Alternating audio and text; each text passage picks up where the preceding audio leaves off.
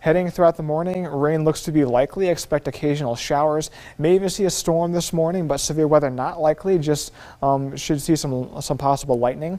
Then during the afternoon, rain chances decrease, exiting the area from the north to the south. And then by the evening, it should be dry, but it will stay cloudy throughout the overnight. During the night, patchy drizzle and fog will develop once again by tomorrow morning. Should be another damp start, but cloud cover clears throughout the afternoon gradually.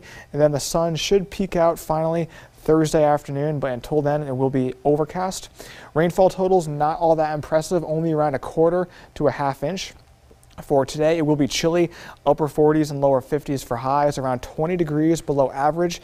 That trend will be going up slowly, back in the 50s Thursday, 60s Friday. Should be near average as we head into this weekend.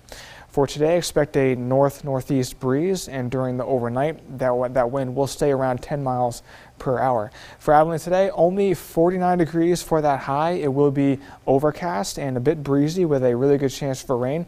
Overnight it should dry out, but there will be some patchy fog and drizzle by tomorrow morning. Brownwood today, overcast, 53 degrees.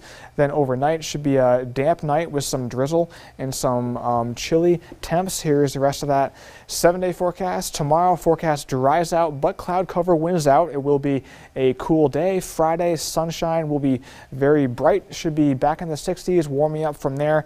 It should be a bit windy and mild as we head into next week.